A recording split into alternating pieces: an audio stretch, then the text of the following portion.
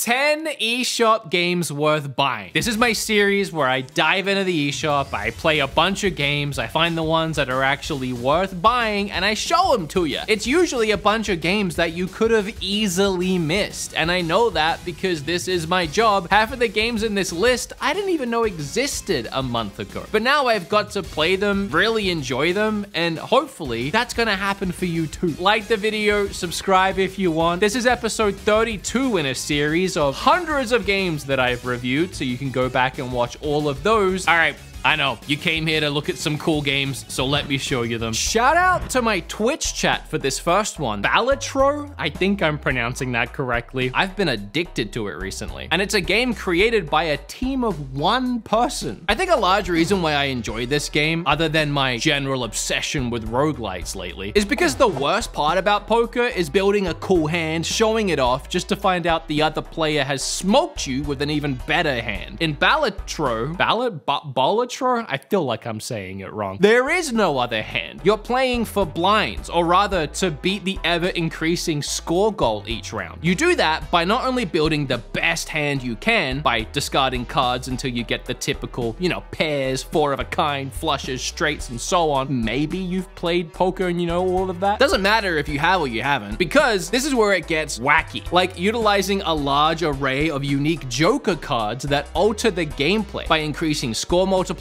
giving you extra abilities like being able to discard more cards, and after each round you visit a shop to spend your money. Here you can buy more joker cards to stack those crazy effects, one-time use cards that have their own unique effects like changing a hand to be all hearts, or upgrading certain cards in your deck to a higher quality. You can also enhance cards with bonuses like turning a card into a wild card, which is considered to be every suit simultaneously, or a glass card, which is a 2x multiplier when used, but has a 1 in 4 chance of breaking each time. And for me, it seems to break every time. All of that is before we even get to cards that have seals attached to them. I'll leave the seals for you to discover on your own, but at the shops you can also buy deck packs and then add all of those cards and more into your current deck. So between all these crazy jokers, enhanced and bonus cards, one-time use cards, and more, you begin to build up an insane deck with loads of multipliers and ways to rack up serious scores. Crazy how simple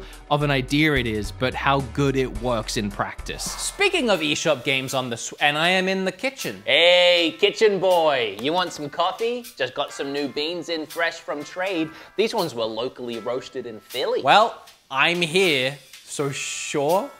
Great, you want it like regular, or I can make it a little fancy? Just regular is fine. Okay, watch this. Trade sources the best coffee across the country and brings it to your doorstep. They've built relationships with over 55 roasters nationwide, so you can enjoy fresh, roasted when you order coffee from the comfort of your own home. You know, it really seems like you're making it fancy. Trade is a subscription service that allows you to experience tailored for you coffee delivered straight to your door. Really, you don't have You know, I had a friend once that brought beans to my house that came from a grocery store. I threw them down the stairs.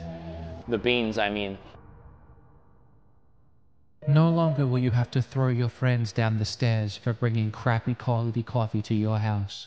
Oh, this is the good bit.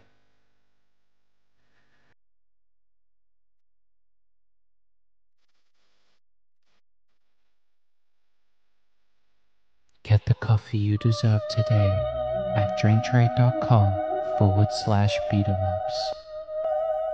Thank you. I highly doubt it was worth all that work. It was worth all that work. Wow, that's really good. And you're saying you got these beans by going to drinktrade.com/beatemups and getting $15 off select plans and a free bag of coffee? You said that? With Trade, I'm like the Willy Wonka of coffee. I'm making the best coffee in the world.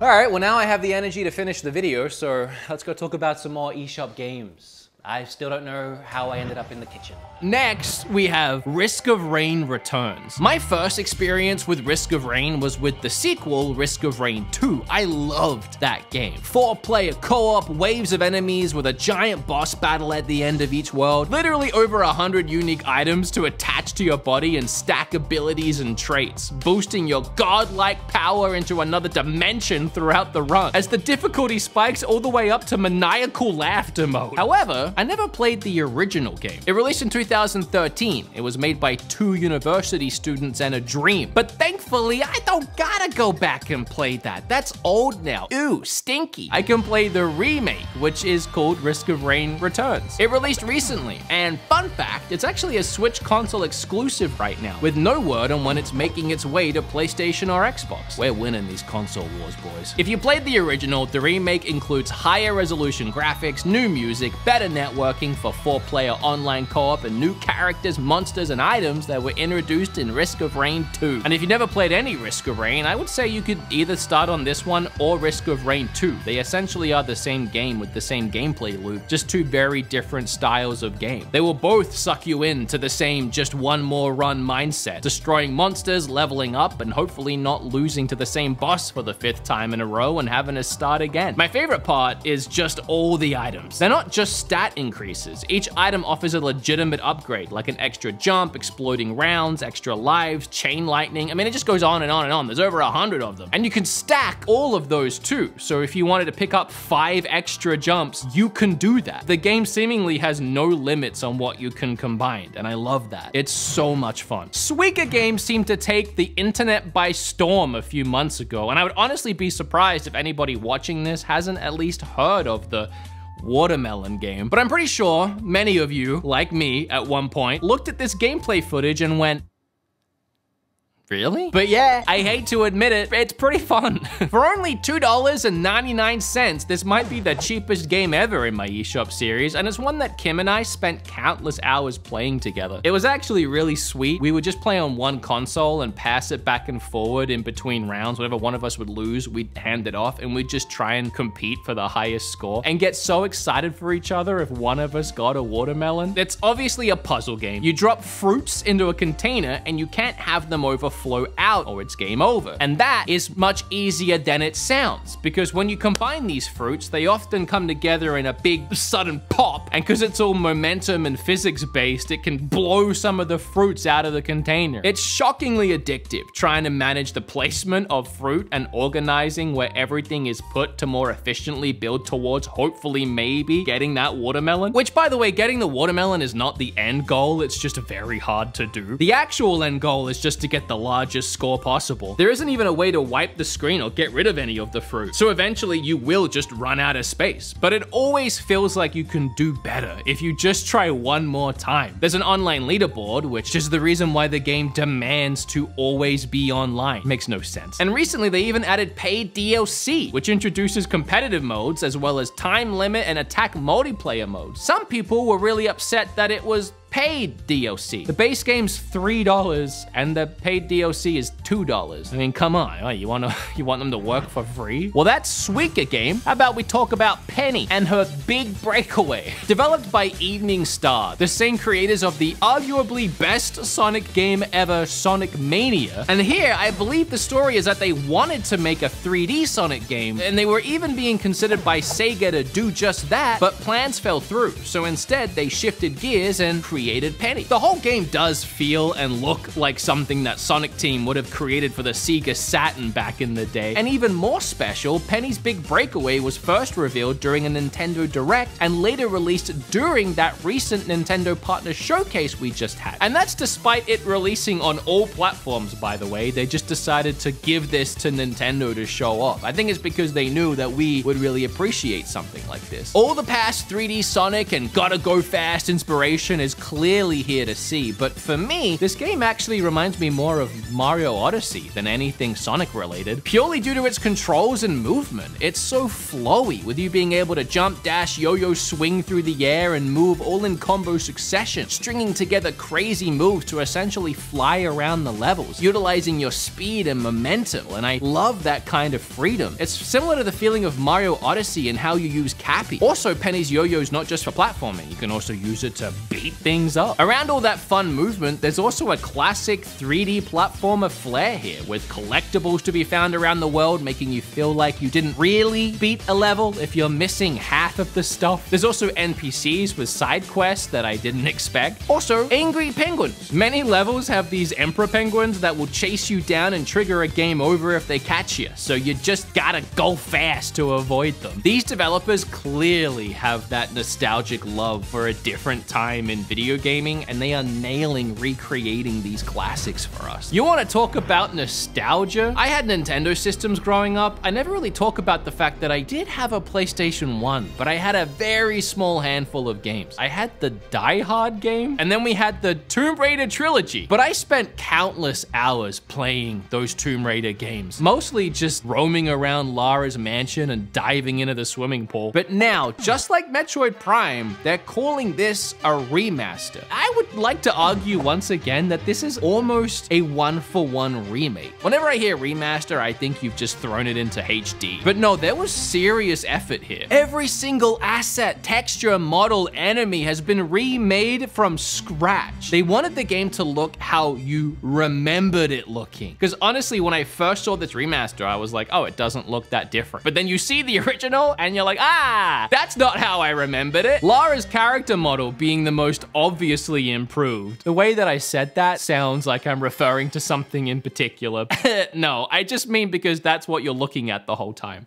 That doesn't help. There's new shadows and lighting. You can even switch between the old and new graphical style instantly. They added camera lock-on, even health bars for the boss battles. They even added lip syncing. And it all runs at 60 FPS on the Switch. And if you're thinking, man, I'd love to play these games again, but I can't handle those old tank controls, they actually improved those too. Taking inspiration from the future Tomb Raider games that came later, they implemented that style in here. But if you're thinking, I really wanted those old tank controls, they even added those in as an option in the menu. You can just toggle them back on. Hopefully this set of remasters does well, because the developers Aspyr have already expressed interest in remastering more Tomb Raider games in the future, like Last Revelation and Chronicles, and they did such a good job, I think they deserve to do that. Big water bottle. Recently, Xbox decided to take all their games and release them on all the other consoles, because you know, I don't really know. I don't really know what's happening over there on that sinking ship. But good news for us, we're getting a couple of great games, Grounded and Pentiment. And Grounded doesn't come out for another month, so we're talking about Pentiment. I've been putting off playing this one for a while. I heard about it when it dropped on Xbox, and not just because it's one of the very few exclusive games the Series S and X actually had, but because it received essentially perfect scores across the board. But I gotta be honest, every time I looked at it, it was kind of like looking at Suika Game. I was like, really? Pentiment is all about the narrative, which shouldn't be a surprise since it was directed by Josh Sawyer, who previously worked on Fallout New Vegas and Pillars of Eternity. It's a role-playing game in a 2D perspective where you play as a journeyman artist who becomes entangled in a series of murder mysteries. It's very point-and-clicky in style, which I'm known to love, so I find it weird it took me so long to try it out. Pentiment aims to be incredibly historically accurate, from its setting, plot, environments, even the in-game dialogue, which at some points I did have to double read just to make sure I'm understanding the oh ye English. At the start of the game, you pick your background. You can be a craftsman, bookworm, businessman. Each one will affect the conversations you have later in the game and how you can navigate situations moving forward. And I can't really say much else without spoiling the game. Again, it's mostly just very narrative driven. So if you just want to try out something new, or maybe this style of game is for you, check it out. Backpack Backpack Hero. If they didn't do marketing with Jukebox Hero, that would be a waste. Backpack Hero. I am constantly impressed with how creative indie games can be. With Backpack Hero literally taking one of the worst and most frustrating parts of video games in general and making that the entire game, but somehow making that fun. The game is described as an inventory management roguelike, and it's all about how well you can organize your bag based on a grid system, similar to Resident Evil 4. You pick your character at the start of the run, then you start moving through crypt locations, and the locations might have an enemy to fight, a shop to buy things at, or other surprises. Then the fights are turn-based and play out depending on how you packed your bag and how much energy you have. Weapons or shields you're carrying, the special items that carry bonuses or synergies depending on where they're positioned in your backpack. For example, an item might give your sword an attack boost if it's placed next to it, but that item might not be able to get placed next to a magical item or something, or else it nullifies it. So you have to make sure you put everything in the right place. Certain armor might even be stronger if the space above it is empty. So now you have spaces you can't use. You have items that will fall to the bottom of the backpack no matter where you put them. There's a lot you have to consider. There are so many ways to build out your character based on what you find in the dungeon, and depending on how you organize it can completely change up your build. It pays well to battle every enemy on a level, explore every area, and collect as much as you can before visiting the final boss on the floor, as these fights are very hard, and if you aren't well prepared or organized, it's probably not gonna go well. In between runs, you can use things you find in the crypts to build homes, shops, towns, and more for the NPCs around the world. And that's satisfying in itself, but of course, doing all of that builds up your strength for the next run down in the crypt. The game is so creative and really rewards you for trying and experimenting with new ideas. And it's all about inventory management. It's like some people hear boring and take that as a challenge. All right, this next one has a huge caveat. Caveat? Caveat? I can't talk today. Caveat. Yeah, that's it, I'm sure. And that's that the game isn't out yet. Now, I'd love to say that I received an early copy, so I've played it, but that would be lying. Pepper Grinder releases in just a few days, but there is a demo out right now, and man, it's awesome. So yeah, obviously the caveat here is that I haven't actually bought this game and I'm recommending its worth. But you have to remember at this point, I've bought and played like 350 eShop games. I'd like to think I have a good barometer of when something is going to be good. And this is absolutely that. When this was first revealed at a Nintendo Direct, it was a total head turner and stole the limelight of the whole showcase. Another fantastic game brought to us by Devolver Digital. Pepper Grinder is an action-adventure side-scroller that plays pretty similar to something like Celeste, where you use a drill to traverse through various obstacles, puzzles, and even as a weapon to defeat enemies. And Lord, even though this is a short demo, the controls felt buttery smooth. It's as fun to control as it looks, being able to swim through the environments and use the momentum to shoot out the other side and land back in somewhere else. The levels are also filled with secret areas you can find containing extra rewards or optional paths. Collecting all of the golden gems really feels nostalgic, like an old school Super Nintendo game. So too does the art style and bright colors. The levels just in the demo got pretty complex too, with you needing to flip these switches in order to open different paths, but then that would close other paths, creating a puzzle to solve. The final climb upwards towards the end of that demo was so satisfying to pull off and felt really epic. I've never done this before, so I hope you can forgive me for recommending a game I haven't fully played, but I gotta tell you, I was so upset when that demo finished because I was so ready to play more. If for some reason it ends up being really bad, I'll make an apology. I don't see that happening. Another reason why I put it in the video, there were two other games I thought of putting in this list, and I wrote full reviews for them, and I just wasn't convinced myself they were worth the money. And that was Star Wars Battlefront and Far Changing Tides. Star Wars Battlefront, I thought it was so cool that it released with 64 players online. Like, that was awesome to replay those games. But the more I looked into it and the more I looked at the $35 price tag and all the bugs and issues that came along with the game, I just couldn't put it in the video for $35, even for the nostalgia. And then Far Changing Tides, I love Far Lone Sails. It's one of my favorite games I've talked about in my eShop videos, and I really wanted to feature the sequel in one of these videos. And funny enough, it's been in my last few videos list. It's always just getting edged out because of how short it is, and it's just not as as good as the first one. So I thought rather than recommending either of those games when I'm not sure they're 100% worth the price, I would take a gamble on one that's not even out yet because I loved the demo. Anyway, next, cue the beautiful music because we have a Highland Song. That's the name of the game, not just the song you're hearing. A Highland Song is a beautiful art piece turned into a magical adventure. You play as Moira, a teenage girl running away from home to visit her uncle Hamish, who lives in a lighthouse on the coast. The gameplay may present itself at first glance like a flat, standard 2D left to right adventure, but it's anything but. It becomes almost a fight for survival at times, with you needing to find warm and dry places to rest when you become tired or when the weather takes a turn for the worse. The visuals aren't the only gorgeous standout here, as the music also exceeds itself, with certain areas even kicking up the volume, allowing you to sprint alongside the beat of the Celtic soundtrack. As you explore, you also find items that you can pick up and hold on to. None of these are really needed, but it's worth exploring and finding them because they might come in handy later to create a shortcut or open a barn for you to spend the night in, or many other secrets you can uncover along the way. The voice acting is really well done and carries most of the story as you explore.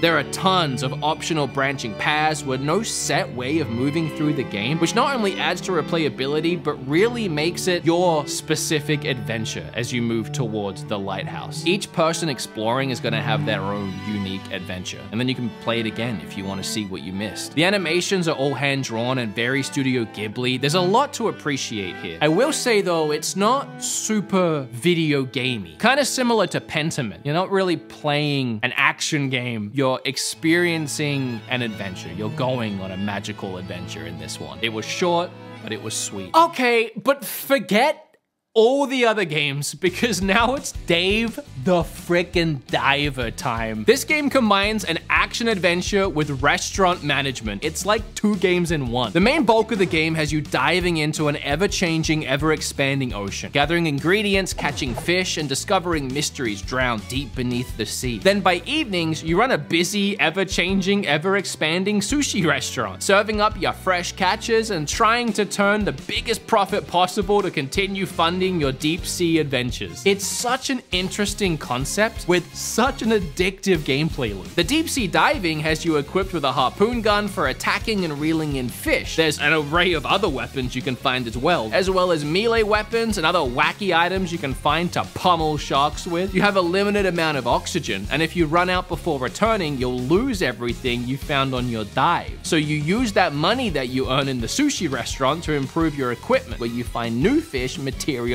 and even other secrets. The sushi restaurant part has you select the evening menu according to what you caught. The sushi chef will start creating the meals people order. It's your job to bring them their food and serve them drinks. This is manageable at first, but as the restaurant grows, you'll need to hire people to help out serving or in the kitchen. Occasionally, VIP customers will request specific dishes or ingredients which will require you to go and hunt in the ocean, but doing so will give big rewards. And then further into the game, you even get a farm to grow rice and vegetables, extra mini games, and all throughout there are multiple side characters, each with side quests. Like there's a whole side plot with an outer shape Ash Ketchum who rewards you if you catch them all. The fish, I mean, not like, you know, Pokemon. The pixel art style speaks for itself here, but it's beautiful and full of vibrant color and charm. There's been so much cool DLC for this game already. I don't think we ever talked about Dredge, another sea-based game on the Switch, but they did a DLC collaboration with Dredge, which was really cool to see. There's also Godzilla DLC. Dave the Diver is an unbelievable gem. In fact, I can tell you now, if we do another 300 of these games and I make another shirt, Dave would probably be right here in the middle right now. He's winning that spot. And that